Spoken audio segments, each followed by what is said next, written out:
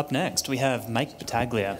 He's a forest researcher with the U.S. Forest Service Rocky Mountain Research Station in Fort Collins, Colorado. His research focuses on developing management strategies to enhance forest resilience to disturbance. He's worked across the interior West in ecosystems ranging from low elevation ponderosa pine to high elevation subalpine spruce fir. Okay. Thank you. Thank you. It's like I'm on a boy band or something. So thanks, everybody. This has been a really good conference. I appreciate being invited. This is my first time, and I'm learning a lot. And I'm going to be building a little bit on what Crystal talked about and Derek talked about this morning, and that's looking at these forest structure outcomes after mixed severity fires and whether or not they're meeting the restoration goals that we put forward for our desired conditions on the Front Range. And so I don't really need to belabor this, but wildfire is a very important disturbance in ponderosa pine dominated forests, and I'm going to be talking about those along the Colorado Front Range, which is basically from the Wyoming border down to Colorado Springs, a little further south. Here, I guess we're right here, about 300 miles east of here on the drier side of the Rocky Mountains. And in terms of the Front Range, I wanted to give you guys some context because we've been talking about the Southwest, we've been talking about Oregon and California. But Colorado Front Range has a little bit longer of a fire regime or fire interval at our low elevation forests along where most of the people live. We have fires every 8 to 20 years, and they're typically at low severity.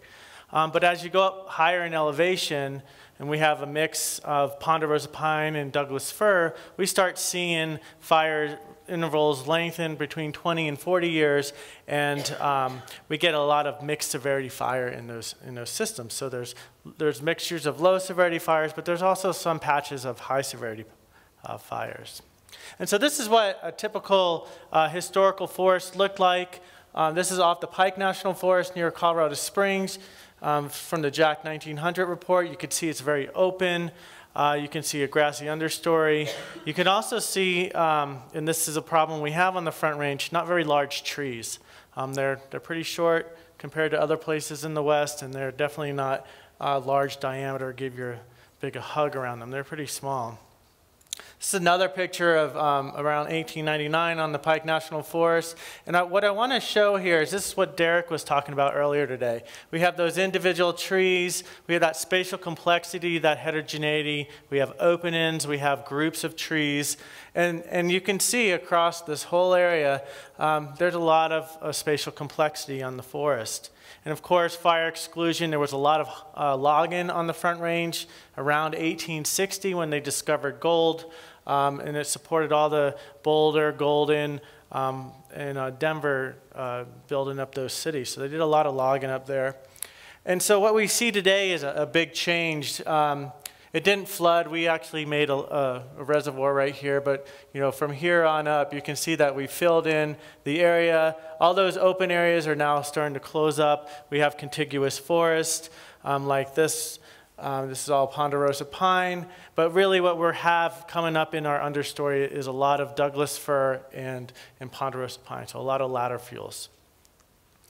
And so that's leading to a lot of crown fires. This is the Hayman fire, which is the largest wildfire in Colorado history outside of Manitou Experimental Forest.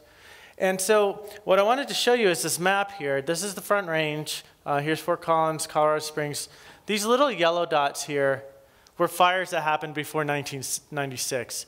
And they were very small in size. I guess we were pretty good at putting them out, or they just didn't get as large. But after 1996, we started having a series of wildfires. And those are these big red blobs. This is the Hayman fire. This is High Park, which happened in 2012 outside of Fort Collins. A lot of these destroyed a lot of homes, a lot of acreages. And so we started having a fire problem just like everybody else in the West. And so these fires, instead of being those mixed severity, low severity fires, are trending towards much higher severity fires. This is a picture of the Hayman fire. This is that Cheeseman reservoir that I was talking about that we filled in. But this is a 5-mile across high severity patch without any refugia in this area of tree refugia. And so this is a map, an MTBS map of the Hayman. Again, this is that big patch right there. So there's a lot of red, and it's really contiguous, and there's no doubt there was high severity events in the Colorado Front Range. The debate is how large those high severity patches were, and I would contend that we didn't have these big, really large high severity patches in our ponderosa pine forest. The other thing I want you to note is the green and the yellow, and I guess that's green. That's Forest Service green, I guess, right there, and yellow. And there's a lot of that also within the High Park fire, or sorry, the Hayman fire. And so I'm going to get to that in a minute. But again, we have a lot of people living on the Front Ranges. We have, I guess, 5 million people in Colorado. 4 million of them live on the Colorado Front Range. This is where our water comes from those mountains. We're also seeing a lot of impact to our trees in terms of mortality. And so because of these wildfires, the Front Range Roundtable was formed in the early 2000s to address the fact that we're having all these wildfires. What can we do? And at first they just started talking about fuels treatment. So we know we need to reduce densities. We know from those historic pictures we have to reduce densities. And so that's where it started. But then the CFLRP program came aboard, and they were successful in getting a CFLRP on the Colorado Front Range, which includes the Arapahoe Roosevelt and the Pike National Forest. And we've been working at that, looking at desired conditions, and trying to get some of that work done. So what was identified in that proposal was that we needed to do over 300,000 hectares of restoration work along the Colorado Front Range. Up until 2015, we've done about 18,000 hectares, which isn't really that much. Between that time as well, we've had 3 really large fires. We had the High Park fire outside of Fort Collins, the Waldo Canyon, which was outside of Colorado Springs, and the Black Forest fire. Not only did they burn up a lot of acreage, they destroyed a lot of homes, and it cost a bunch of money to suppress. And so while there was high severity events in that, I wanted to look at, so the media and everybody always focuses on the high severity portion of these wildfires. And I was thinking to myself, you know, there's a lot of green and a lot of yellow in there. There's a lot of low and moderate severity fire. Over 55% of those 3 fires had low and moderate severity fires. And so I wanted to look at, well, let's try and make some lemonade out of lemons, see what we can do with that. And so what was interesting was these are the structures that we were seeing in those low and moderate severity fires. You know, we have these open trees, we have crown base heights being lifted, we're getting lower surface fuel loads. We're creating the structures that we had decided on in our restoration efforts for desired conditions. So all these low and moderate fire or severity fire areas, there's open areas, there's dense areas, there's moderate dense areas, and we're creating a lot of this complexity that we've been looking at. This is a picture of the Hayman from above, and you can see there's some open ends here, and there's some individual trees and some groups, and so we're creating that. This is a 4-hectare or 10-acre block right here of area that we're recreating that heterogeneity that we've been trying to create mechanically. And so what I wanted to do is look at what was coming out of these fires and quantify the structure in the low and moderate severity fires of these areas. And this is based on a stand level, not on a landscape level. I should point that out. And I wanted to look at that and see how well they're moving us towards those restoration goals that we're trying to do mechanically. And so those desired conditions that we had defined in 2014 during the CFLRP was we wanted to move our forest structure towards historical conditions. We wanted to reduce density, we wanted to reduce basal area, and we wanted to create that fine scale heterogeneity of those single trees, groups of trees in the open ends. And so what I did is I took data from 2 different studies that I'm involved in, and so this is a very collaborative research project. This first one is the Front Range Forest Restoration Network, where we went and sampled 179 plots across the whole Front Range to inform what those desired conditions should be in terms of basal areas, species compositions, spatial patterns. So before 2009, we really didn't have a good idea of what even those numbers should be. We were basing it on Southwest, Oregon, Northern Rockies, and as you can see, well, as you'll see, the numbers are a little bit different, still in the same way. But yeah, this was a big project. We're finishing this one up. The second project that I brought into this was a project that was led by Paula Fornwalt and at the research station, where we were looking at mapping low, moderate, and high severity fires on the Front Range. These were 4-hectare maps, and we mapped all the surviving trees, and we were looking at the regeneration response that was coming back spatially. And so we took these two data sets and combined them to look at this data. And so these next three graphs are going to be kind of the same, except for the y-axis. This one is trees per hectare. On the left is residual. That's what the residual forest was after the wildfire. This middle and historical is the structure that was there in 1860, because that's when we started doing the harvesting on the Front Range. And then current is what our contemporary values are now. And so let's start with current. We have about, on average, 427 trees per hectare. And you can see there's a wide range of variability. Historically, we only had 142 on average. And again, there was a little bit of variability. Residual, after the fire, we went down to 218. So we reduced density by about 50%. We're moving our trees per hectare from the current down towards the historical. We didn't make that mark, but we're still within that variability, so we're moving in the right direction. In terms of basal area, again, here's some numbers around, currently we're around 17, but we can get up to 40 meters squared per hectare, which is pretty dense. Historically, we're around 8 meters squared per hectare. There's a little bit of range, but you can notice there's over 80% of our stands are less than 10 meters squared per hectare when we do the reconstructions. And then our residuals were about 10.5. Again, there's a lot of variability out there, but again, we're moving back towards that historical reference condition. And then in terms of QMD, quadratic mean diameter, this is why you could laugh at our numbers here. On average, currently we're around 24.6. Historically, we were only at 28 centimeters. That's not very big.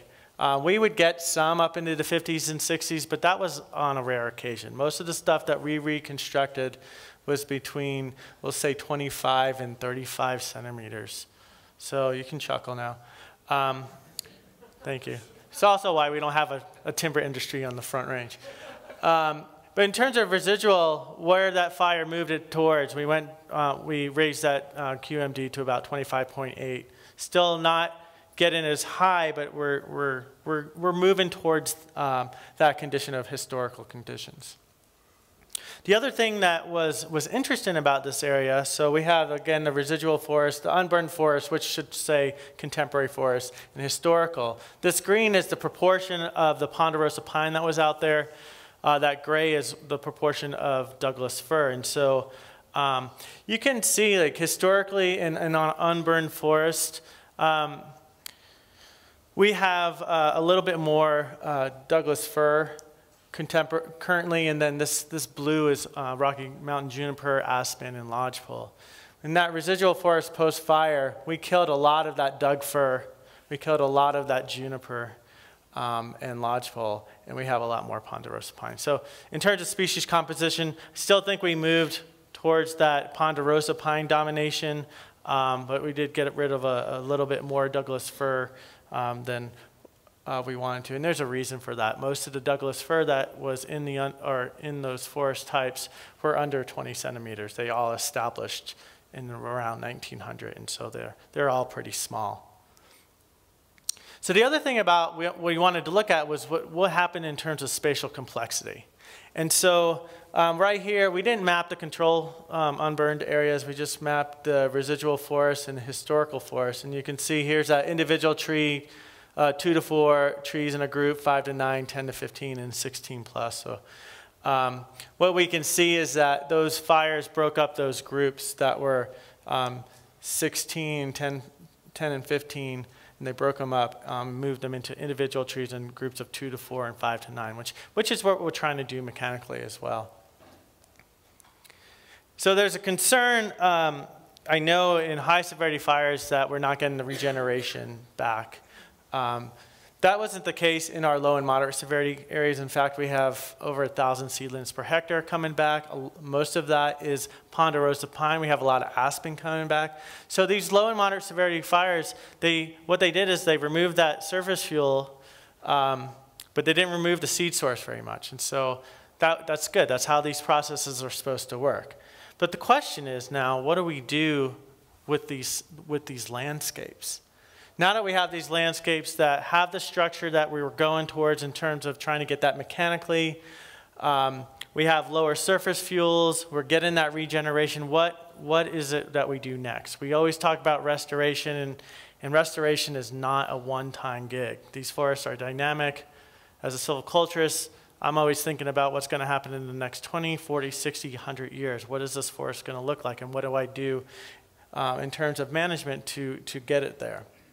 And so I would say that we have an opportunity. We're having all these wildfires. They're doing a lot they're doing some damage, that's right. There's high severity portions, but there's a lot of areas that are low and moderate severity that we can work with in terms of management, and it would be a lot easier to reintroduce fire into those systems. And so what I would contend is that we should start by putting prescribed fire in these areas that have already burned at low and moderate severity areas. We've been talking about we're only able to do 300 acres or 600 acres at a time. And these large patches of areas where the surface fuels have already been cleaned up after 100 years of fire exclusion, we have an opportunity to introduce fire 10, 15 years after that wildfire, get it back on that maintenance cycle. And so I just wanted to talk about, we haven't done that on the Front Range yet, but we have done that on the Black Hills, in the Black Hills of South Dakota, within the Jasper fire, which was also a very large wildfire where we reintroduced prescribed fire into a moderate severity area and a high severity area. I'm not going to talk about the high severity area. I'll just let you know it was really hot. It killed pretty much all the natural regeneration that came back after the high severity fire. But it did reduce the coarse woody debris so significantly. So if they wanted to plant there, they can now without fear of that burning up again. So I just want to show you some data from this. This is coarse woody debris in the moderate severity areas, a frequency distribution. And you can see there's some heavy areas. And so for those of you that don't know what megagrams per hectare, just divide it by 2 in your head. It's 2.5, just do that. So on average, it was about 17, so 8 or 9 tons per acre out there of coarse woody debris. And you can see the frequency distribution here. There were some heavies and some light areas. So it was pretty heterogeneous. After that prescribed fire, what we did is we reduced that coarse woody debris by half. We moved that frequency distribution to the left, and there's a lot of areas that don't even have any coarse woody debris on the area. So this area now is primed to burn again. It won't burn as intensely because we've now removed a lot of that material. And this is what it looks like from the air. You can see the logs were consumed. You still have an overstory. There was some scorch. This was already, that actually burned out, torched out. But it did create some conditions. This isn't one of my plots, though, so I didn't pick up that mortality, just so you know. In terms of seedlings per hectare, so the Black Hills has this problem. It's a regeneration problem. They have too many trees. On the Front Range, sometimes we don't get our regeneration. They get regeneration if you sneeze. And so this is the average trees per hectare after 12 years after this moderate severity fire. So we have 2,500 trees per acre or per hectare. Even have some areas up into the 10,000, 8,000s. They are not fun to measure.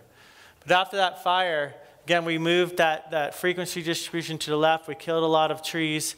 We still have 835 trees per hectare, which is still above stocking limits. A lot of areas, though, almost 50% of our plots didn't have any regeneration. But I'm not worried about that because I know that we didn't kill a lot of the overstory. We still have a seed source. We'll get another cohort of regeneration coming in. And so just so you know, we really didn't kill, there was not a lot of significant mortality in these overstory trees with that prescribed burn. We're still around 6 meters squared per hectare. In the overstory, we still have about 90 trees per hectare in that overstory, in those moderate severity areas. So just for take home, and I'm glad I have time to have a discussion about this because I think this is the place to have this discussion. You know, we know that wildfires are always going to be a part of the ponderosa pine system, and these are ideal areas that are moving us towards those desired conditions that we identified in our restoration guidelines. We've already reduced those tree densities, we reduced the surface fuel loads, and then reintroduction of prescribed fire just makes sense to me in these areas. So I don't want to belabor this, but we still have an opportunity to produce wood products in these restoration areas and where we're doing some burning. And so I didn't want to leave that out. It might not happen in the Front Range. You know, a 12-inch tree is pretty big out there, and it takes like 150 years to get that big. So it's not going to happen. But in the Black Hills and other places where it's more productive, maybe in the Southwest and Oregon, we still need to be conscious that we are the Forest Service, and we do want to make sure that we are producing some kind of timber and not belabor that. But for the Front Range, I think it makes a lot of sense. Most of our material is non-merchantable. We're doing a lot of treatments. It costs $800, $1,000 an acre to treat, and it really makes sense to use it as woody biomass for fossil fuels, to offset those fossil fuels. And this is a picture in Boulder County. Are my fellow friends over there. They heat their buildings with biomass that's coming off the county open space lands. And so, you know, these kinds of activities, I think, would move us forward and utilize that material rather than just pile burning that material. With that, if you need to contact me, there's my email, and I'll be around until tomorrow night. So thank you.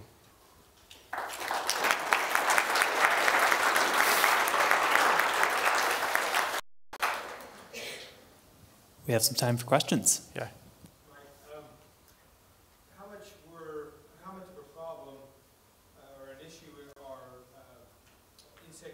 post-fire insect infestations in these, particularly the moderate severity areas? How much do you have to adjust for that, or maybe address that general issue?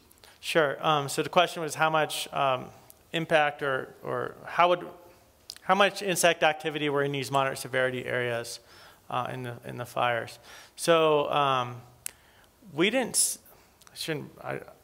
My perception of it is we didn't see a lot of beetle activity in these wildfire footprints. Now, when we did the prescribed fire in the Jasper fire, there was also an epidemic of mountain pine beetle going on in that area adjacent, and some of the trees did get hit with mountain pine beetle after the second fire.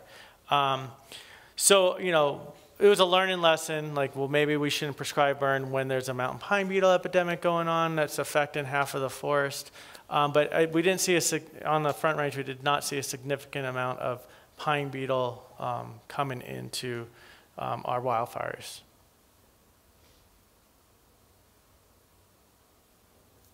Yeah. So I was on the Front Range a few weeks ago and was surprised to learn that a lot of the fuels treatment is being driven not by the land management agencies but by the water companies. Yes. And so I'm wondering, you know, thinking about the opportunities to reintroduce prescribed fire into those systems, whether that would run counter to the concerns the water companies have about short-scale, low-level erosion events and things like that. Sure. So the question was, a lot of the activities that are going on in the Front Range in terms of restoration are being driven by water municipalities, and reintroducing fire into those systems, how would that, in terms of erosion, low-level erosion, and how that would impact them. It's really interesting because we have a lot of collaboration with those water municipalities, and they are pro-burning. Because they know that when you do have a wildfire, you get a lot of sediment, and so they really would rather have a little bit at a time to clear off the overstory. And they're doing a lot of the treatments on their own land. So Denver Water is one of those. One thing that happened, I don't know if you guys know about the Lower North Fork in Colorado. That was actually on Denver Water land. Colorado State Forest Service was doing the burned. Then there's it escaped, and it was a big mess. It shut down prescribed fire in Colorado for a while. But that was actually on Denver waterland. So they're pretty adamant about incorporating fire as well. They sit on the round table collaborative with us.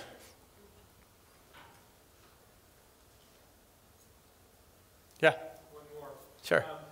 So if the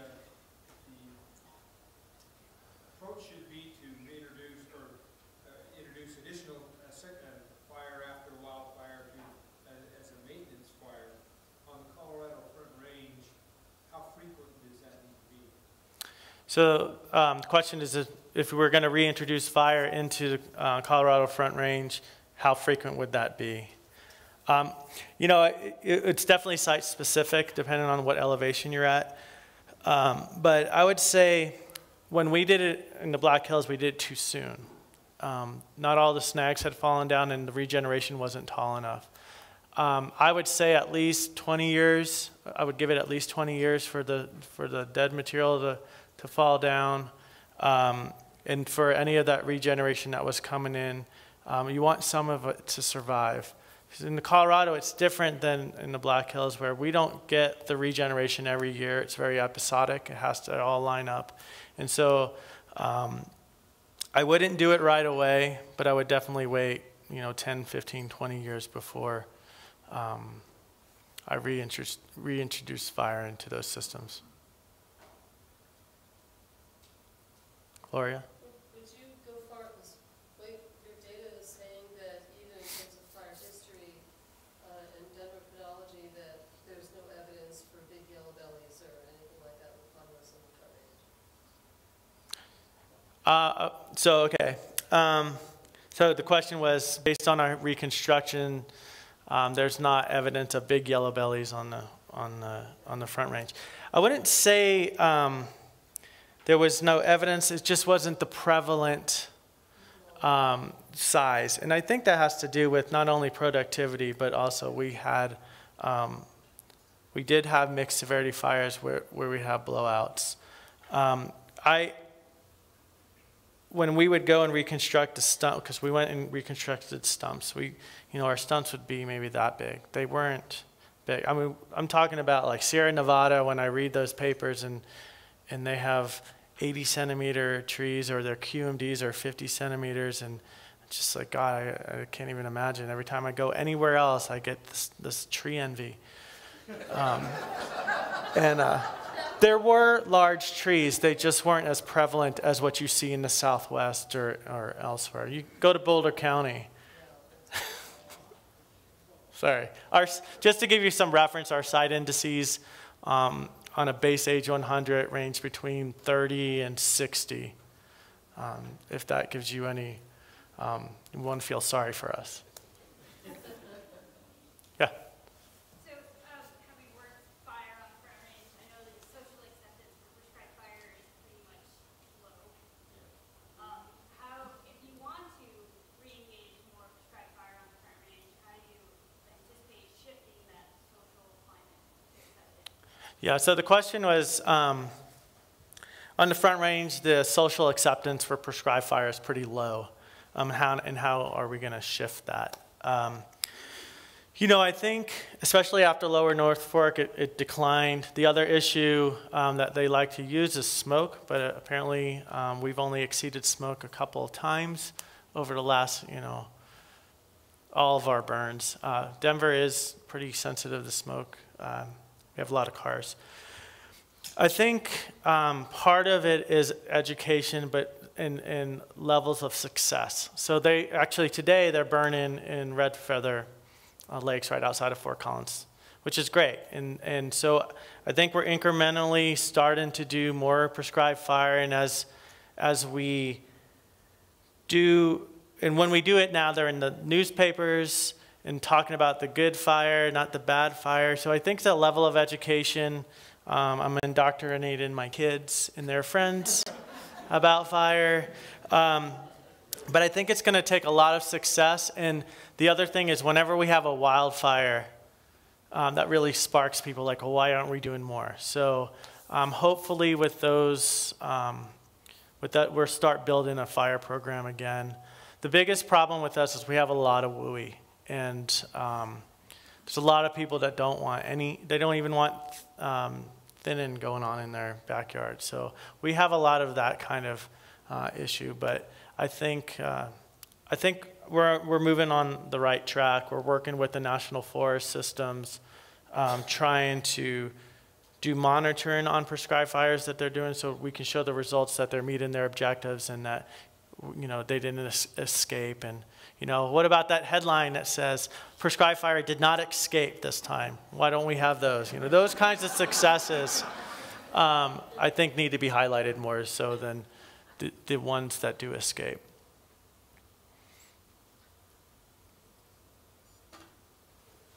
Yes, Sharon. When you followed up with the prescribed burning and the Black Hills, did you get the range of effects that the wildfire produces? Okay. To kind of encourage or keep encouraging that range of structure and the development of the area. Sure. So the question was, when we did the prescribed fire in the reburn, whether we achieved the fire effects that we might see in a wildfire. In some cases we did, especially the high severity burned at high severity again. But yeah, we definitely got a lot of low severity, and in fact it was pretty, I have some really cool pictures. The flames were jumping from stand and snag to stand and snag. So we had flame lengths 20 feet tall. They were ignited with ping pongs, so it was just like and they did 1,500 acres in a day. And so it burned a little hot in some places, but in most cases, I don't think that we ever get the prescribed fire equal into what a fire effect is, but I think that one was much closer in terms of any prescribed fire that had been on previously there, because we typically try to get like the foot flame length, and they call it good. And I'm like, why did you even burn early? There's no one here from the Black Hills, right? That's everywhere. I mean, I see that a lot, you know, and it's just like, well, we need to be being more aggressive if we're trying to impact our forests like a natural wildfire would. So maybe we need to actually double our intervals, or, you know, there's lots of different ways you can do it. But yeah, I think it was semi-close. Are we done? Thanks. Yeah.